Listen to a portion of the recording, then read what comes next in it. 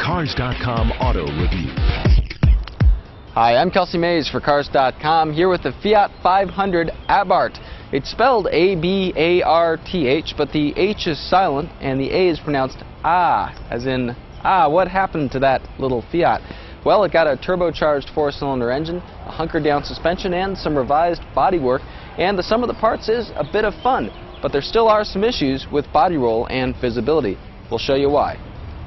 The Abarth was named for Carl Abarth, a racing enthusiast and Fiat tuner 5 decades ago. It's got some functional changes up front here. There's 5 openings that actually funnel air to the engine's intercooler. They sit below Abarth's Scorpion logo, which is a scorpion because Fiat says Carl Abarth was a Scorpio.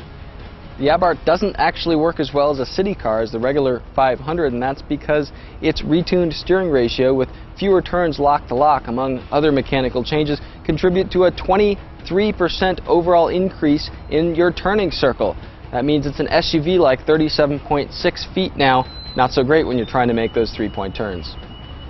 Get back in a straight line, and the Abarth's 1.4-liter turbo 4-cylinder is a bit of fun.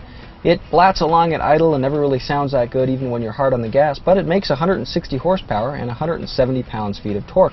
The torque plateaus from 2,500 to 4,000 RPM, Fiat says, so it comes on strong at that point and sticks around all the way up to higher revs. This is an area where the 101 horsepower Fiat 500 kind of tails off. There's a sport button on the dashboard that gives maximum torque, and you can really feel the extra power as you're ramming through the gears. Still, we wonder why Fiat gave this car a 5-speed manual instead of a 6-speed manual transmission. The extra gear might help acceleration off the line, which does feel pretty modest. The sport-tuned suspension and 17-inch wheels in our test car lend the same firm ride as in the regular 500, but it's not as punishing as the sport suspension in a Mini Cooper S. Check out our video of the regular 500 for impressions of the interior. The Abarth adds things like leather wrapping here over the gauges and sportier one-piece seats, but it still has some of the same issues. There's thick B-pillars, and they kind of get in your way as you're glancing over your left shoulder to see cars in the next lane. Also, the seat belts are kind of far back, and there's no assistive device that moves them closer to you. The 500 Abarth starts at about $22,000, which is about $4,500 more than a 500 Sport.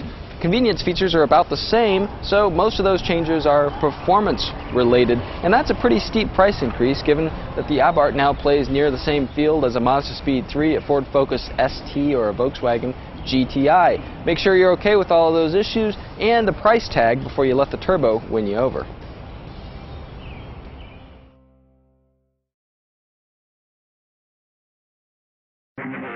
For more car-related news, go to Cars.com or our blog, KickingTires.net.